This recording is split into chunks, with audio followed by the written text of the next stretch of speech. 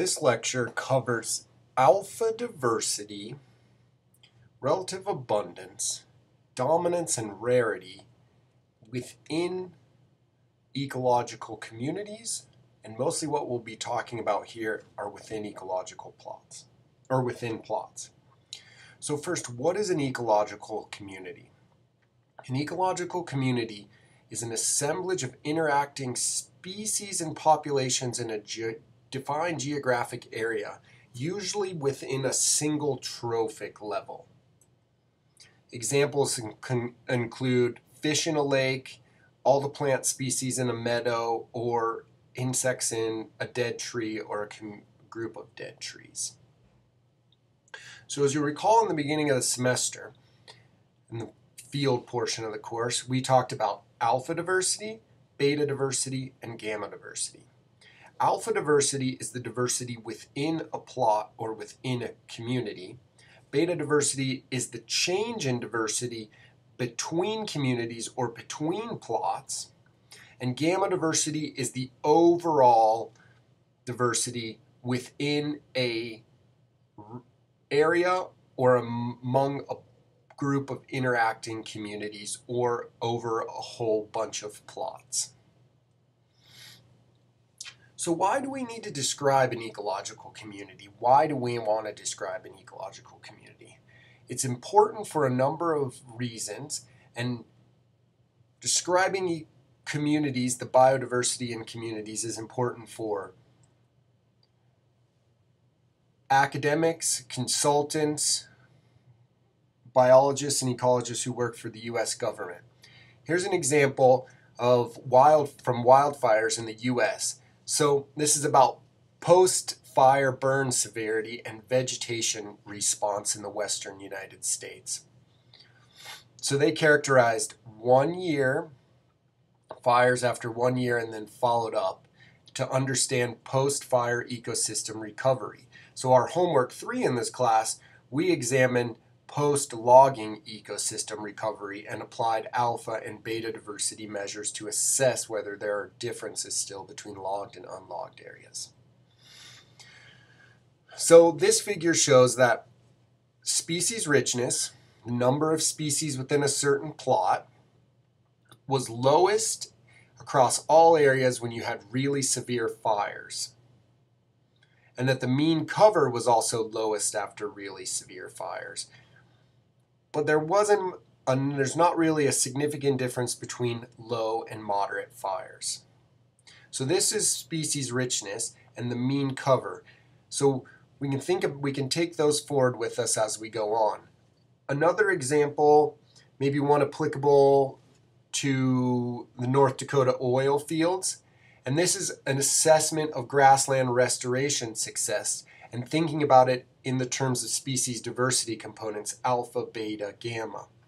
And so these guys use additive partitioning of diversity and looked at and suggest that when we're thinking of grassland restoration success, we should be thinking of the proportion of native species, ecosystem processes, net product, primary productivity, and nutrient cycling. Those are important, but those are not necessarily components of diversity. But then thinking of plant diversity and functional diversity at all spatial scales, and thinking of animal and microbial diversity at all spatial scales. So here's what they found. The top graphic on the right, A, shows species richness, and species richness was lowest in restored prairies with the circles. That's the lowest fitted line there. So it had the lowest species richness, which highlights how difficult it is to restore plant communities to pre-disturbance levels or pre-alteration levels. But when they factored in, and you can see there is some spread among the different natural prairie remnants and types, there's some spread in there in the number of species richness. But when you calculate diversity, which is a function, alpha diversity here, which is a function of richness and the evenness, which we'll come to, you can see there's no remnant differences, but what you can see is that the restored prairies have much lower diversity on average. And that their proportion And so why do we see that difference between richness and diversity measures, which we'll go over the diversity measures shortly? Why do we see that difference when the richness differs, but the diversity of the natural remnants didn't differ? And that actually has to do with the proportion or the evenness of the number of plants there, the diversity measures. And in all those plots, you can see that in areas that were restored, the non-native species, the black bar, or the non-restored, the restored plots, have the highest proportion of exotic species. So relative to all the other species, those plots had higher proportion of non-native and exotic species. So let's take that idea of the proportion, and we'll come back to it in a minute. So why do we want to describe a community? We might want to describe it for restoration goals, such as after mining, when mining companies are responsible to restore the land that they've disturbed, or they want to or people, academics, scientists want to understand how different factors shape diversity. And it does depend on the way and the way we describe a community depends on our objectives. So what metrics can we use? We've talked a little bit about species richness, and now we'll bring in these other proportional methods that we'll think about for alpha diversity, so within site diversity. So within a quadrat, we can think about the relative abundance, species richness, how evenly the species are distributed within a plot. So you can think of it as wealth too. People look at the evenness of wealth distributions. Is it 99% and 1% where the wealth is distributed? It would be like saying 99% of the plant species are one species and 1% of the community is a group of other species. So we can calculate that into diversity, and then we'll come back in the end and we'll slightly touch on dominance and rarity. So relative species abundance is a measure of how common or rare species are compared to other species in the community. And it's a way to look and understand the distribution of species. Often patterns of relative species abundance are relatively similar among communities, and there's actually some very theoretical research that tries to explain relative species abundance distributions only using a couple of small parameters like the overall diversity, the migration, and that's called the unified neutral theory of biodiversity and biogeography, but we won't touch on that. So patterns of relative species abundance are well studied in ecology. So now we can go back and think of this example earlier, the proportion of exotic species in the community. So that if these restored communities have really high proportion of exotic species, the distribution of the other species, the relative abundance, may be affected. So let's talk about the relative abundance or rank abundance distribution. On the x-axis, you have the rank of the species abundance. So if it's in a community and the most abundant species was 50 and the next most abundant species was 10, then it would be ranked second on that community. So that's the rank of its abundance, and on the y-axis is its actual overall abundance. So this has some other information about how these things are sort of fit with different types of models, but we won't really go into that. I just want everyone to concentrate on the idea that this is the most abundant species ranked number 1. This is the least abundant species on the bottom right, and it's ranked 130, 140, whatever the last value is there. And then all the other species fall in here. So the y is the abundance, the x is their rank. And it forms an interesting shape to the distribution, and how the relative abundance is divided in a community can explain a lot about its diversity. So here's an example of community composition that responds to disturbance gradients on barrier islands off the coast of Maryland. I think this is it. This was, or Virginia, sorry. So we have two islands, the Metatompic Island and the Hog Island. And so here's the relative abundance distributions. And you can see we have different shapes. So here we have a really steep decline in relative abundance from between species 1 and species 2, whereas in this relative abundance distribution, we have a relatively slower climb, greater species richness. You can always determine the species richness by just knowing the last rank of the least abundant species. And you can see that this looks like it has a really long tail with lots of rare species. This one maybe has a few more middling abundant species up in the top right. And and we can use this information to understand how evenly distributed the species are. So a less steep decline means higher evenness, and a really steep decline means lower evenness. So a really steep decline means that, for example, species A, B is really abundant, and the others are less abundant and have less abundant, and therefore the total proportion of what they contribute is smaller to the overall abundance of a plot, let's say. So here's an example from Kim's work on pine invasions in Argentina and Chile. And you can see in uninvaded sites, you have the total frequency, the maximum here, and each one of these bars indicates a species as it drops down. And so you have more middling abundant species here, lower richness in the invaded areas because you don't have the long tail, and you have lower relative abundance here. The same as in Chile, even though we have the same maximum relative abundance in the invaded and uninvaded areas, this one declines much more steeply in the invaded area and less steep in the uninvaded area. So more middle abundant species here, few more middling abundant species here, and even though they have the same richness. So this is a more even community. The abundance is more evenly distributed, and this is a less evenly distributed community.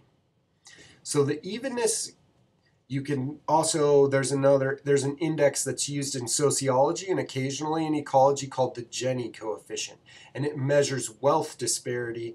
It was originally used to measure wealth disparity in society, so you can think of it in that same way, if that helps you visualize. So let's just go back and review a little bit. So we have the total the species richness, the total number of species in a sample. Quite a simple descriptor of the community. And that can be a problematic value sometimes if you didn't sample the exact same amount of area. So if that happens and you've sampled two different areas and you want to compare species richness, one way is to sort of correct for that. And this example comes directly out of the reading in your book, I think chapter 5 or chapter 6, I can't remember exactly. And this is so this is Chow estimated diversity.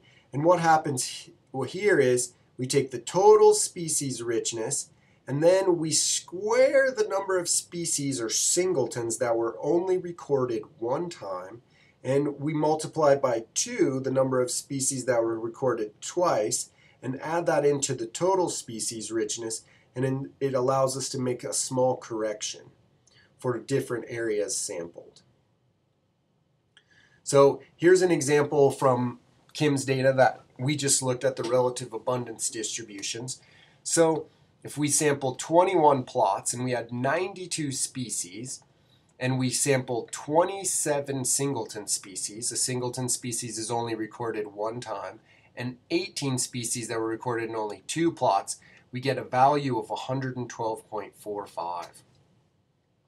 And if we did the same thing for an Argentinian data set with only 13 plots, then we can use the we can add the species richness to the squared proportion, the square of this number of singleton species to the number of species recorded in 8 plots, and then we can make the direct comparison between these two.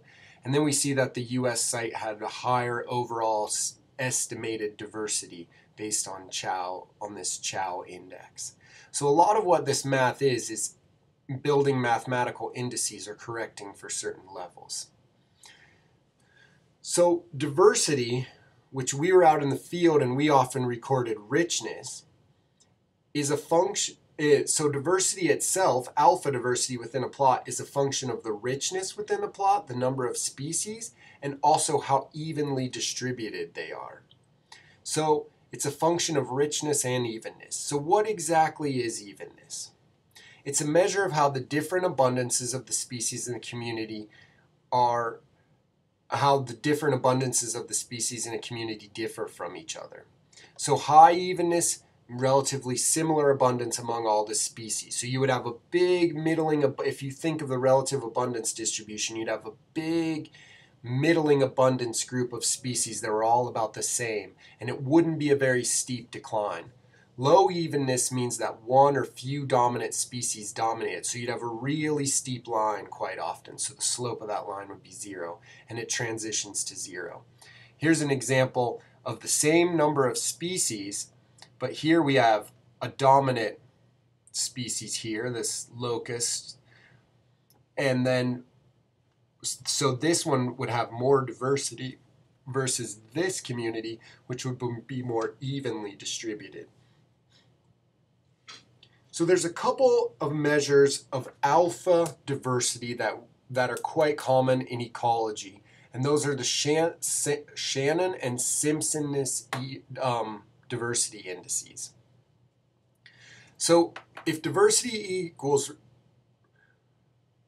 richness and evenness, then if we remove richness, we get evenness. And the same follows for the Simpsons. So if we can calculate these indices. So what exactly is diversity? And we'll come to that in a second. So we're going to go over the Shannon and Simpsons diversity indices and think about it in the context of evenness. So diversity is a function of richness and evenness. So which community here is more diverse? If they have the same species richness, but different amounts of biodiversity, this one will have greater diversity because it's more evenly distributed. So diversity is a function of evenness and richness, and less even communities are less diverse than their richness alone would indicate. There are many different diversity matrices that we can use, and they're in Chapter 5, Box 5.1, which gives you just an idea of these alpha diversity indices. I think there's a little bit about beta diversity in there too, but we'll cover beta diversity next week.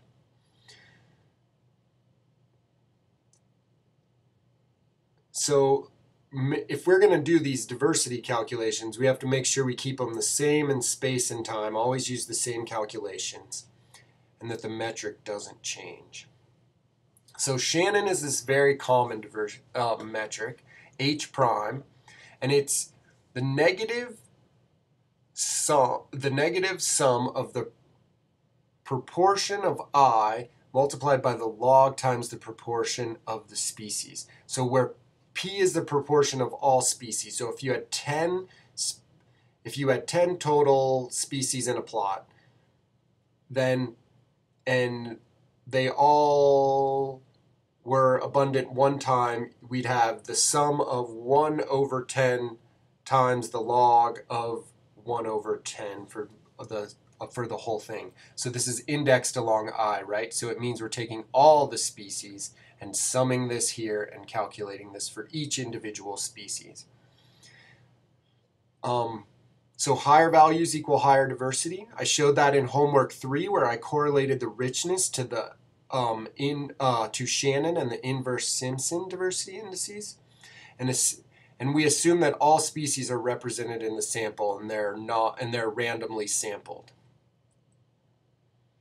The Simpsons The Simpson's diversity is the sum of the proportion squared, the probability that two samples are drawn from an infinite community, or that an infinite community are the same species. So this is the proportion that they would be drawn. And usually we do the inverse of the Simpson's diversity indices. So in Simpson's is what we're using there, the inverse of diversity. So it's 1 over the sum of all those proportions. And the diversity the Simpson's diversity index measures homogeneity, so there's a need to alter it to get the diversity indices. That's why we're taking the 1 over D. So here's an example of Shannon and Simpson's diversity calculations. So if we have species A, B, C, D, and we add up the total number of individuals there, we come to 14. So we're dividing 4 by 14 to get our proportional values. And then we add those up, we can work through it. So we take 0.29 plus 0.07, so we can calculate that for each one. So we'll take this, so the proportion of I, so 0.029 plus 0.027 plus 0.05 plus 0.14, and multiply those each by their individual logs. Then we'll end up with the Shannon diversity indices and the Simpson diversity indices if we didn't calculate that. So I'll go through a couple examples. So we can go through calculating it here. So we have, think of it here, we have butterfly, beetle, butterfly, ant, fly, and the number of species in Site 1 and Site 2, and we want to calculate their Simpson's diversity indices. So here's for Site 1 and Site 2. So we just have this 1 over 0.2 squared plus 0.1 squared plus 0.6 squared. So we get a value that totals 1 over that number is 2.38. And for the other site, 3.35. So even though they had the same richness, one of these sites has greater diversity. And you can look and intuitively see it that Site 1 is less evenly distributed than Site 2. So Site 1 has more diversity. So there's other measures that we can think of for individual species, and that's dominance. So how does one or more species dominate a community? Often this is not an ideal measure because you end up with differences, like thinking of what happens when you have really bare soil over here and not very many species, but then really diverse high productivity soils over there. So it doesn't necessarily work out as a very good metric. But we can think of it as the dominant species are the ones that are the rank 1 abundance and have the highest abundance. So again, just to reiterate, dominance is a measure of how one or a few species dominate the community. And the most simple is absolute dominance. And that's the abundant of the most, that's the number of the most abundant species. The number of the most abundant species compared to the number of the total there. So if you're adding up cover, you're adding up abundance, and then you end up with this relative proportion. The same as we were thinking about for the Shannon and Simpson's before. Dominance doesn't come up very much in ecological literature, and it usually refers to just one or a few species, so it's not a measure across the whole community. So then you can also think of high rarity metrics, and this rarity metrics are done perhaps in conservation science a little bit. It's when you have very rare plants or a community with a number of very rare plants. So this is the opposite of dominance metrics. And it usually counts the number of singletons or the proportion or the relatively small proportion. Often in communities you can end up with very long rare tails on the relative abundance distribution, so many species that were sampled only one or a couple times. And so this stuff is covered in chapter 5 in your book. Have a look at it and really think about diversity being a function, alpha diversity being a function of richness and evenness, and that the relative abundance distribution is an excellent way to describe some of these patterns we see within groups. Next, we'll move on and and talk about beta diversity. So thank you everyone. Oh, I have one more final example to show, and that's thinking of functional diversity. And this is kind of a new field in ecology where we think of the function and then what function does each one of these species perform, and do we have redundancies in function, and how do we build this diversity up over time. So here's an example of this diversity functional relationship for reef fishes between temperate and tropical sites. So as species diversity goes up in tropical sites, we have a relatively more shallow increase in the functional types that we find. But in temperate ecosystems or temperate fish systems here, we have a much steeper increase in the functional diversity type. So an example of functional diversity type could be what they feed on. So if they're consuming algae, or they're predators, or so different diets can indicate different functional diversity and how they function in the ecosystem. So in the tropics here, we have an increase in a much steeper increase of functional diversity in the temperate areas, I should say, compared to in tropical areas where you have a lot more fish. So that leads us to thinking about back to the point of the lecture, which is we need to think about how richness and diversity interact and incorporate functional diversity. So the second graphic, that's an example from this paper, just puts this on a map. So the species richness is lower in the temperate areas than it is in the tropical areas for fish. And functional group richness is a little bit lower, but starts to increase in some of these areas. Species evenness is actually much higher in the tropical areas. So you have more even distribution of diversity in those tropical areas. So a lot more species evenly distributed based on graphic A, with more species in the tropical areas, and the more evenly distributed, so a much flatter, less steep relative abundance distribution. But then if you think about it in functional traits or functional diversity, actually the temperate areas are as functionally diverse as the tropical areas in this case, in most senses, except for this Gulf of Mexico area, parts of Western Africa, and the edge of the Persian Gulf and the Adrian Sea, or the Gulf of Aden. So that just gives you an idea. So what you can conclude about diversity depends on what metric you use and how we use it. So we have to be careful when using all this stuff. And thanks for listening. That was a quick review of alpha diversity within plot diversity. Stay tuned next week for beta diversity and changes in beta diversity.